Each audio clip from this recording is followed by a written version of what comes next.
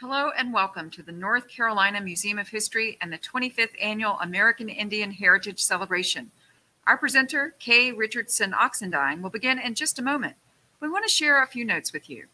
Remember to ask questions in the chat, and we'll do our best to respond to them and share them with our presenter. We have many additional resources about American Indians in North Carolina on our website, nc-aihc.com. We thank the following sponsors of the North Carolina Museum of History Foundation, helping to make this event possible.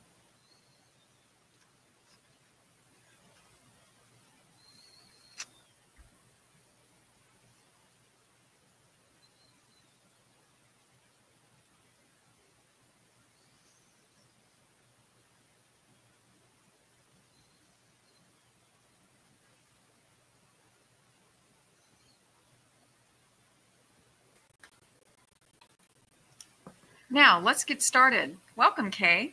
Ms. Oxendine is a member of the Haliwa-Saponi Tribe, and she's the author of the Pow-wow Pocket Guide, everything you wanted to know when visiting a powwow but were afraid to ask. We're so glad you're here today. Thank you. Thank you so much for having me. Hello, everyone. I'm so happy to be here. I wish all of you were here as well, but because of the current circumstances, this is what we need to do. As she stated, my name is Kay Oxendine, Kay Richardson Oxendine, and I'm here to talk about the history of North Carolina powwows. Now, I have in front of me, which I'll be reverting back to many times, a variety of music, and all of this is relevant to our talk today and our discussion, because without music, of course, we would not have a powwow. I'm actually going to start really quick just by playing one song that is an intertribal, and this is by a group called Thunder Voice.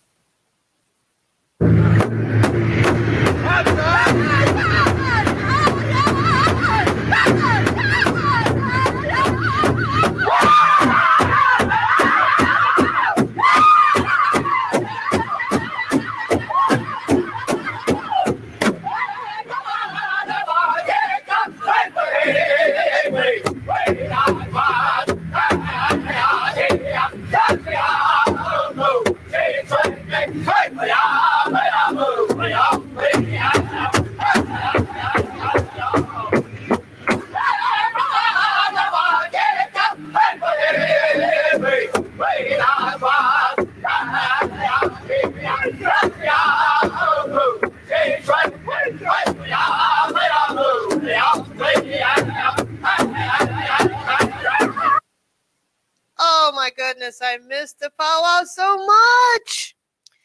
We have been jonesing in North Carolina and all over the East Coast. I'm sure everyone is. You know, we've not been able to powwow and get together. And, you know, for those of you who don't know what a powwow is actually a way for Indian people to express our Indianness.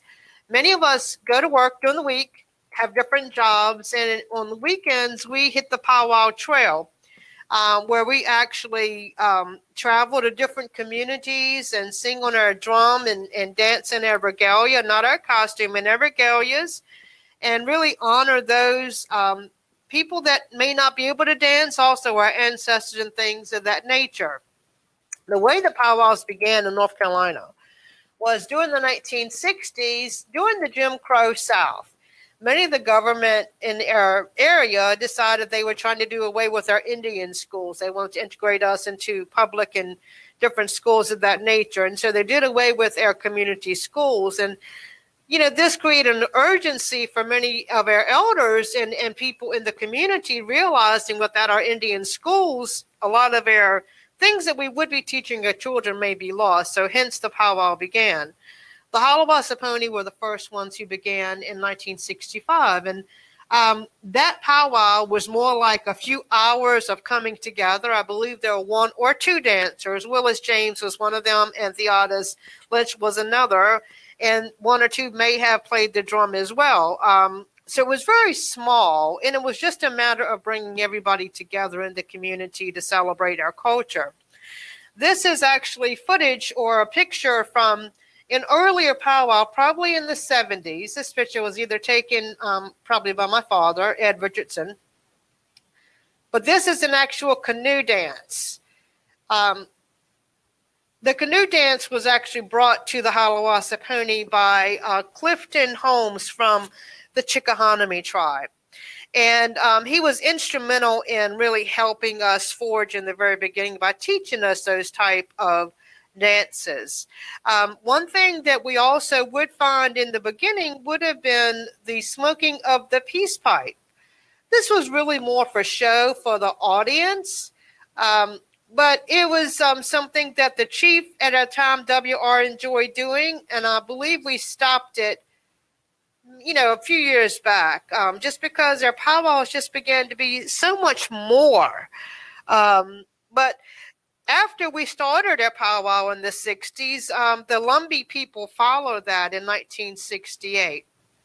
And along the way, there were people in different communities that really began to come together and form different groups. One of those people that was so instrumental in getting something started was Joe Lyles, who is a non-native person, but he traveled all over the West and sang on many different drum groups and was very highly respected. And he is probably more welcome than most people that I know at any drum in the area because of his knowledge. But Joe got together with Mike Clark, who was Ray Little Turtle's brother. And they decided to form, this is a picture of Joe Lyles, Mr. Joe Lyles. He's also a Southern straight dancer.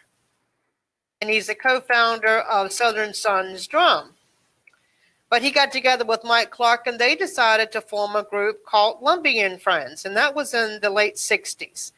And why that's important is because they actually were given songs by Ponca members out of Oklahoma. And the Ponca people were very proud of that fact that they actually gave a song to the Lumbee people. And as far as we know, that has never been recorded. And the Poncas, if anybody has a recording of that song that was written for the Lumbee, they would love to have it so they can keep it in their record. Part of the Poncas' history is their gifting to other people. And so that's really part of their history as well. But they wrote that song and came over to North Carolina and gifted that song and shared many other songs with the people in Lumbee and Friends. Now, that was a group, like I stated, that started in the late 60s, and they met in Raleigh, and what they found was that people were aching to just learn more about the powwow singing and things of that nature, and so it really grew from there. It was native and non-native people that came together to form the Powerhouse Lumbee and Friends, and that was the name of the drum group and singing group. You know, Ray Little Turtle, who was essential in this community as far as getting so many things done. Ray was an incredible MC. He was an awesome leader. This picture here on my right, it might be your left, but this is actually a picture when he was at my powwow, Haliwa-Saponi powwow, in the late or early 70s. And this is, of course, him in his glory there. If it hadn't been for Ray, many of us never, ever, ever would have been able to MC. He was incredible. He was quoted at that time to state, we had a stigma of not being BIA, Bureau of Indian Affairs, recognized. So all of this powwow stuff comes in to fight that stigma. We saw powwows as one way we could all come together and tell the locals about our Indianness. So that was really important to all of us at that time. Now, the second or the third person, should I say, after that came was the Kahari people. The Kahari people had their powwow in 1969. And a good memory from that was Barry Richardson, who also is a leader in the Haliwa-Saponi community, stated that that was his first powwow that he was actually able to travel to. And it was awesome to go there and see other Indians in their community. He said there was a lot of other things going on, people jumping from airplanes, people doing all kinds of things. It was more like a show. He said, but what he remembers was just being able to go there and feel that feeling. And many of you know what I'm talking about. When you go to a powwow, you know you're at home. You know that you have arrived. But he also remembers it was his first time he ever ate out in a restaurant, and it was owned by another American Indian, Dobbs Oxendine. And he never forgot that, because as a young boy, he said that was very inspiring to him to know that another American Indian could own such a thing as a restaurant. So that was a really good treat for him. One thing that always happens at powwows is that we crown our princesses. And now I believe we have several men that are getting in and doing the warrior and Mr., you know, all these wonderful things about the royalty. But this is all part of our culture as well, and honoring our people so that they can go out and represent our tribes in doing so. Now, after Mr. Clifton Holmes did come to the Haliwa-Saponi, we had the gift of Arnold Richardson, who was also Haliwa-Saponi. He moved back to the community from New York. And when he did, he taught the Plains way of dancing to us. And he was instrumental in really bringing a whole different light to that. With him also came the drum group he created, Shallow Water. From Shallow Water, there was Whitetail. From Whitetail, there were many, many, many other drum groups that came. So he was instrumental in really making a lot of things happen in our community and to our youth. I also have a picture of Mr. Archie Lynch, who was an icon, is still an icon in our community, along with Miss April Whittemore Locklear. At the time, she was Miss Indian USA. And so what you find is that we all become family, regardless of what tribe we're from. The Waccamaw Siouan came in 1971. That was when they had their first powwow, along with the Lumbee Homecoming Powwow. Now, the Lumbee Homecoming Powwow was really, Joe Lyles talks about this. He was with Lumbee and Friends, and he said he wasn't sure how it was going to start, because they were having Lumbee Homecoming. And any of you ever been to Lumbee Homecoming? It's massive, but this was the first one. So they took a drum into the center and they just started playing this drum, and they did not know what was going to happen, because all of this was still very new to the people in this community. And he was so pleased to have people just come out, and they were drawn. You all know what that feels like when you are drawn to that drum. The power of the drum will bring you in, and you just want to dance. You just want to be a part of that. And so he knew that it was successful. Joe Lyles, of course, went on to be the founder, as I stated, to Southern Sons. And actually, I have one of their CDs here as well. I'm going to play that really quickly. Just one song on here to let you know. This is a Southern drum group, and you'll notice it's a different style than what we heard from Thunder Voice. Thunder Voice was a northern, more contemporary sound. We're very high pitched, but our southern singers, they have a lower pitch to them. So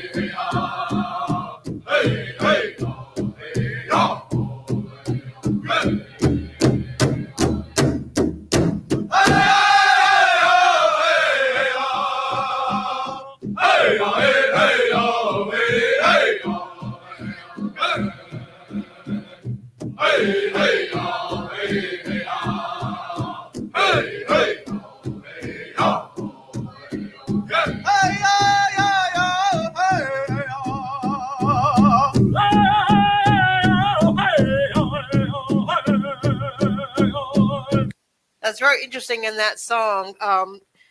With any of the songs, you have someone who leads, and then it's like a call, and then all the other singers come in behind that call. It's called seconds, but in that one, they had kind of a call and response, which was pretty awesome in hearing that.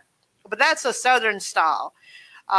Joe Lyles and people like Derek Lowry really were instrumental in bringing this type of sound and keeping it here in this area. And then we had so many other drum groups. Stony Creek. Stony Creek merged together from several different drum groups. They started off with Young Society and some of the whitetail guys from Haliwa-Saponi that came after Shallow Water from Arnold. Many of them came together and formed Stony Creek, and they were members of Haliwa-Saponi, Lumbee, Waccamaw, Coharie, and Tuscarora members. And so it was really the first joint drum group such as that, and they've been able to travel the world. I actually was their manager for a number of years, and it was really funny. This is how everything began, okay, with cassettes. This was Stony Creek's first tape. And as I was doing my research, you know, it was just ironic. I'm looking here, and it says, for bookings, call KNSing, which was me in a former life. But my telephone number and everything is on it, which is so crazy because, you know, today we have the internet. We didn't have all that back then. So you had to call me if you wanted to book these guys. But because I was a little older, it allowed Stony Creek to really travel. You know, I was about 10 years older than most of the people on the drum. And so they were able to go many places, and it did take them many places. This was actually their first plane ride. They went to Scammitzen, and they were number 36 at Scammitzen. Scammitzen was the biggest. I've never been to a pow like that before, and I probably never will. But here we have member Dwayne Harris and Marty and EJ. EJ no longer sings with the drum, but he's still family. But you all know Marty as Dr. Marty Richardson now. But Marty, if you'll notice one thing again, I want to show about Dwayne. He has this C like that. A lot of people think that's because it's Stony Creek. But really, we called the C was because everywhere Marty went, he was holding a cassette player and recording someone. And if he wasn't recording them, he was listening to the song. Excuse me, one moment, please. I'm so sorry.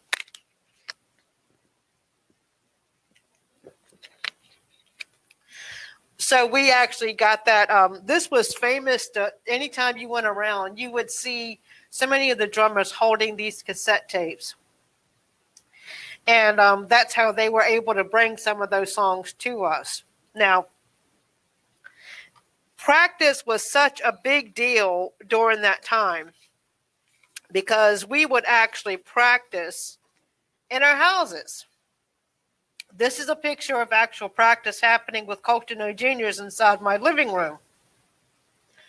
It happened every Sunday. And this is how so many of the songs got shared. And again, they were recorded on these CDs. And this is actually called Practice Coulton Juniors. And these songs were passed down to all of those people who were not able to make it to the powwow. So it was really important that they were able to share that. Once the Waccamaw started, I did want to share that the powwow began to share powwow became very important in communicating the presence of the Waccamaw to a much larger audience than ever before possible.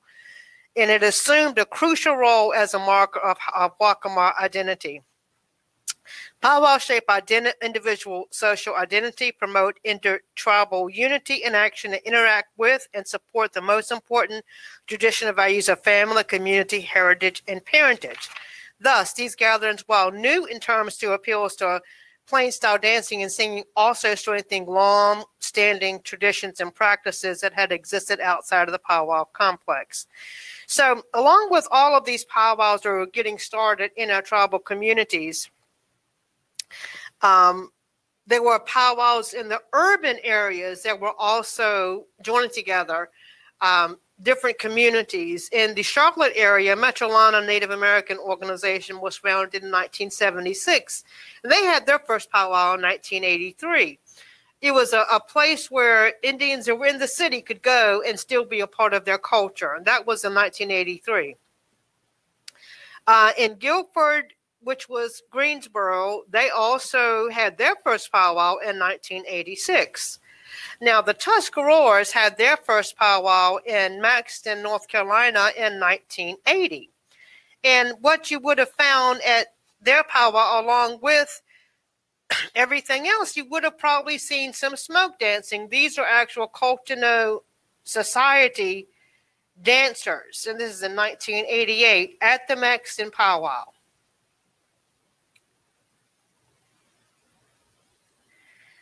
So you would have seen, Iroquois style dancing, which was, traditional for that particular area, and still in this region as well. The Cherokees actually had their first powwow in 1975. Now I have a jewel here. Now this is how we used to produce CDs. Their name was Awahali. This was a Cherokee CD, and this is how they distributed. This is how we distributed our songs. I mean, this was done from 5/30/02. I'm just going to play one thing. This is from our Cherokee brothers, okay? Will Tuscan, them guys are going to kill me for this, but it's so awesome. Let's do a crow hop. Let's see what that sounds like from our Cherokee brothers, okay?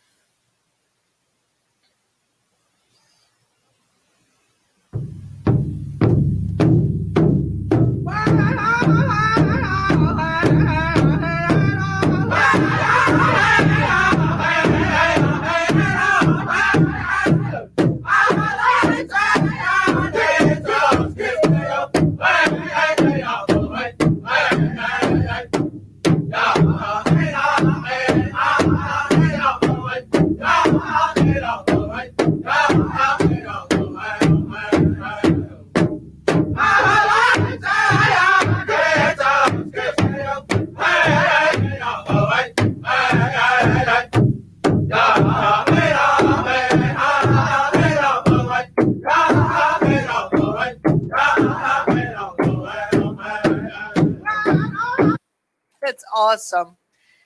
Just an idea, all of these drum groups, again, when you travel with the music, what it did, it just connected everybody together in such a way that it just didn't matter. And one thing, whenever you went to a powwow, the one thing you would always have is food. Now, if many of you go to the Lumbee powwow, you know that you cannot leave without getting a collard sandwich. And a collard sandwich is some collard stuffed in between two pieces of fried cornbread with fatback on the top. And if you're lucky, you'll get a little thing of chow chow on the side. And it is to die for. It is delectable, along with some grape ice cream. So food is really important at every powwow.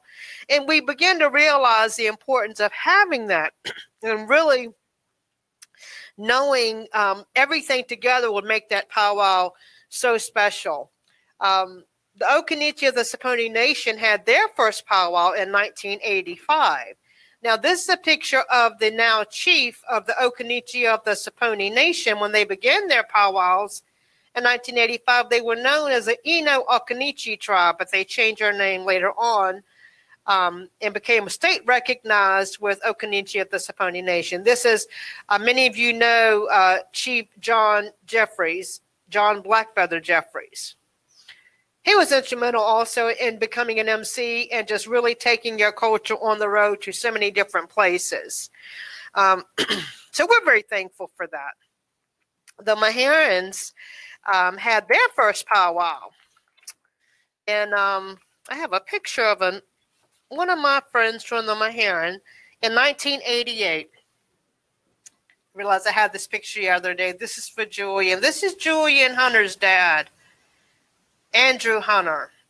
He was such a dear friend of mine, a wonderful person here, incredible jury maker. He was a friend to all of us, and he passed away at a very early age. And I was so thankful when Julian and his brother came up and just kept it in the family, because what a gift.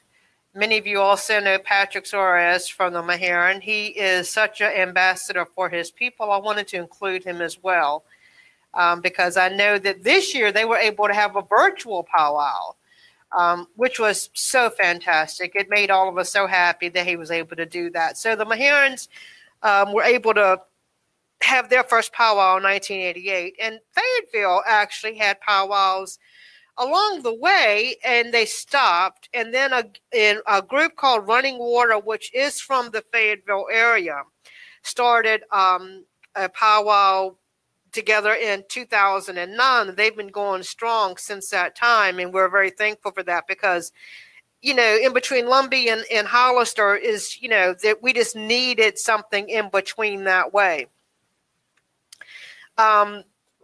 One thing about our culture that everybody does learn is that our kids are our future. So we always bring our children in as soon as they're able to walk. With my son, he listened to the powwow music all of the time while I was pregnant. I spoke earlier about Southern Sons and about Derek Lowry, and he was a very instrumental in helping groups like Southern Sons stay, you know, really keep their focus on making a good song. He wrote, good dancers were a dime a dozen, but good singers weren't, especially in the early days. Most of us didn't know a lot of singing, so we just did the best we could. And a lot of times we just muddled through. Those 30-minute breaks that were standard part of the powwows here, they started partly because MCs were worried that no one knew enough songs to get through to the end of the dance without running out. And he didn't really have a good knowledge of family songs. But the first question people would always ask about a dance is who's singing. So we knew that becoming good singers was part of our goal. And so, as I stated earlier, you know, because of all of these things, you know, that we went from, you know, our CDs and our tapes to our CDs, and our CDs began again like Wahali's with the writing like this, to growing to Stony Creek Singers, brother to brother. But if you open up the CD, you see we're making progress, but we're not there yet, okay? So you see, you know, we're still putting them out though, and that's what's really important. And then we get to another version of that, and you see where now they progress to having everything printed. So it's a matter of keeping it all together and making sure that regardless of what avenue you're able to hear it, that you know, that you still are able to enjoy it. Now, round dances are part of our culture as well, and these come from songs on the hand drum. Let's see. I'm kind of afraid to put this CD in because you never know what I'm going to hear, but let me see. This is hand drum songs from John Wesley Oxendine. Let's see. 11. Let's do 10. Let's do 10. This is called Warm and Cozy Heart.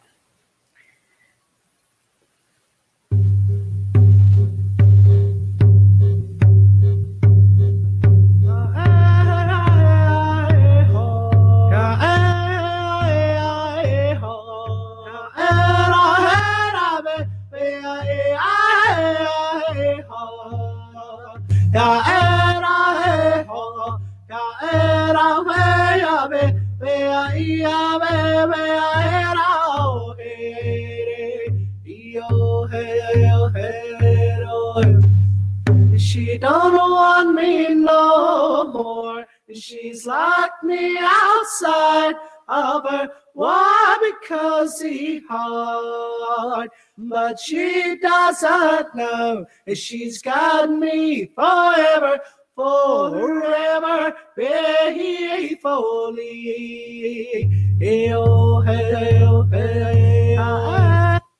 Okay, so that's hand drum, and I held this up because these are round dances that may be sung with the hand drum songs. This is Sonora Lynch. Many of you may know her. She's an accomplished potter and artist, And this was her in the early 70s, doing what she does best, just being there with their kids in the community. And this is what we call a two-step, also, which would be saying possibly to hand drum songs. So all of this music is so important as we go through our powwow. Get this one out.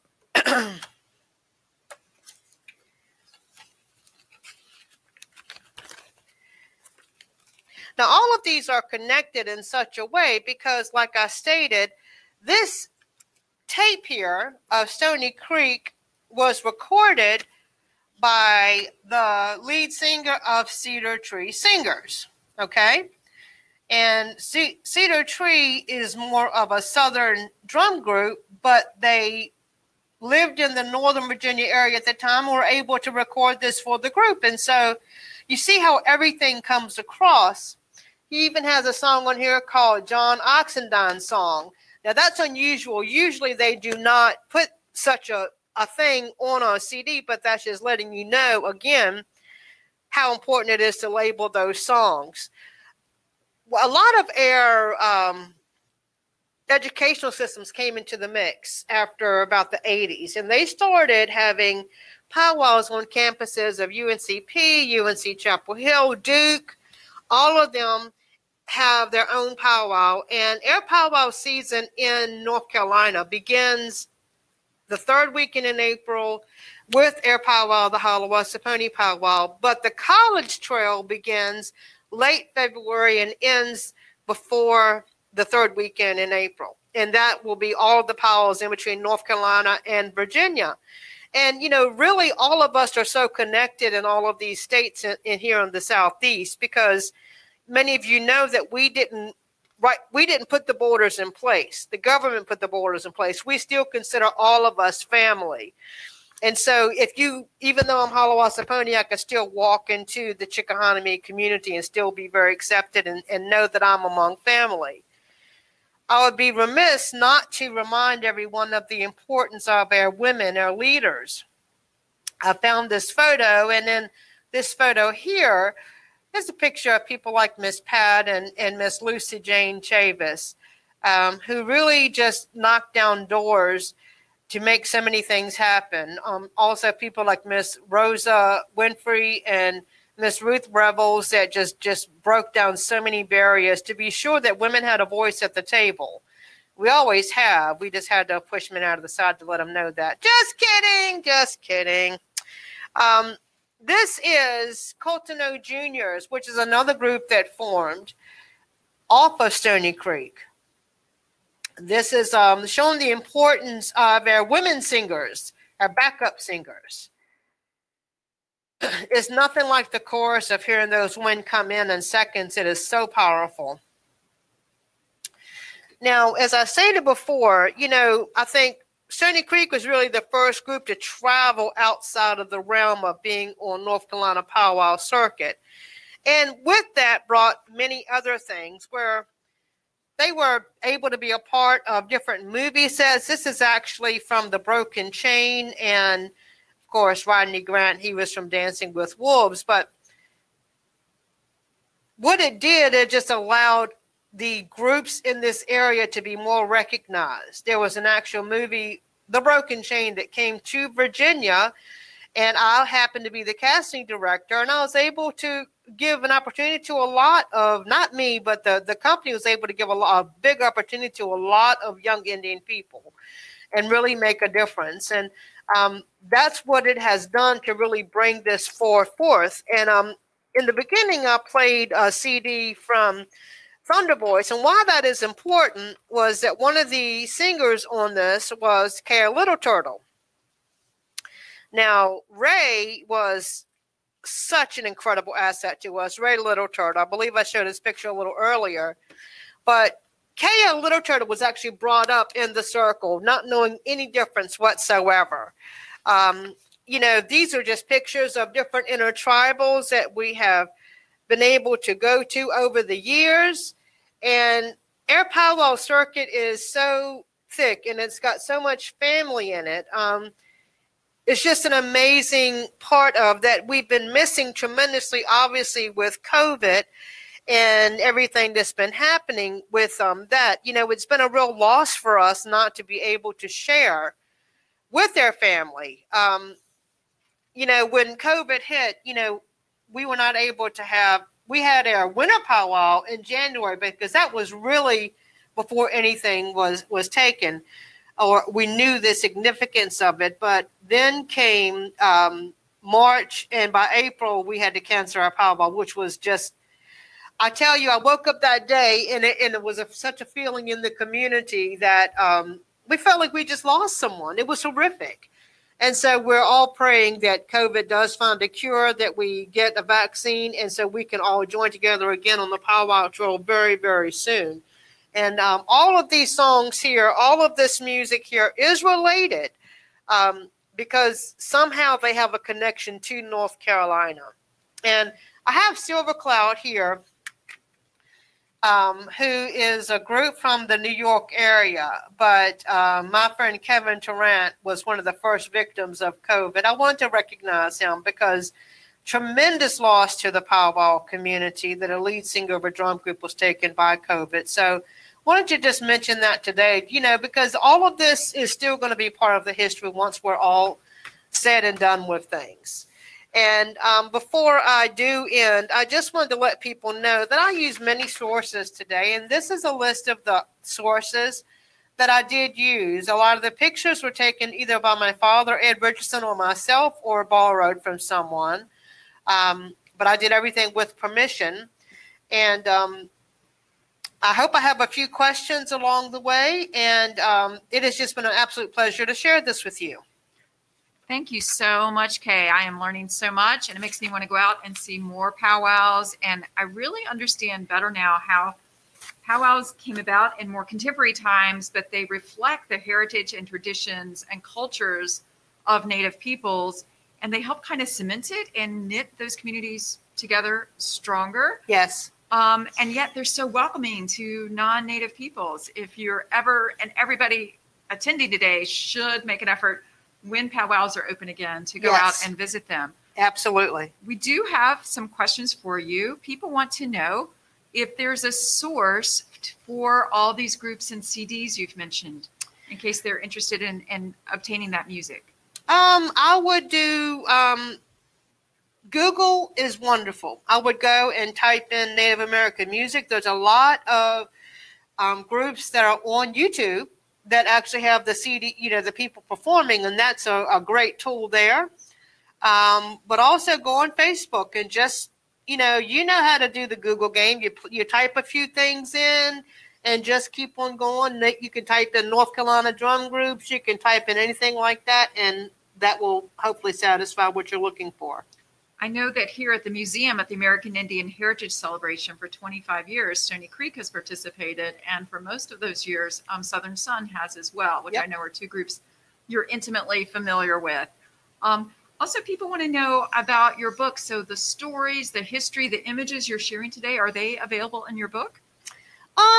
Actually, my book is really just type. I mean, you know, I wrote the book came about because I went to the NC State powwow with some friends, and they were non-Native, and they asked me a gazillion questions, and I found myself just talking and talking and talking, and there was a woman sitting behind me going, "Gosh, you should write a book." And I said, "You're right, I should."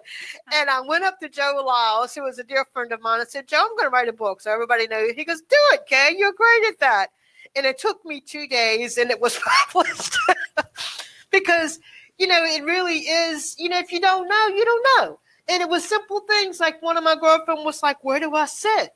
You know, she came in and she was like, she was intimidated by the sound of the drum. She goes, "Can I go buy that stuff?" "Yes, please go buy that stuff."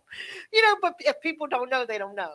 And so I found much success with the book and being able to help people understand how to feel when they walked in the door. Right. So my understanding is that powwows are very welcoming, but at the same time, there's an etiquette of honor and respect. Yes. And I know that you discussed that as well. And that extends to regalia. Is that something that Native peoples wear every day? No, we only wear regalia when we're in ceremony or when we're at powwows. And when we are out in the public, we wear regular clothes because that's who we are. But when we practice our culture, we do don our regalia. A lot of our regalias are either handmade by ourselves or our family or passed down from generation to generation. And a lot of the regalias are very sacred. So if you are able to see someone in a regalia, I would encourage you not just to walk up and touch their regalia because some things may be very sacred on them, but ask permission. Most natives are very welcoming. Sometimes a person may not be, that is not across the board, but if someone is, respect that as well because it is, their own. We don't always know, and I just want to talk about this for a second, just like if an eagle feather drops.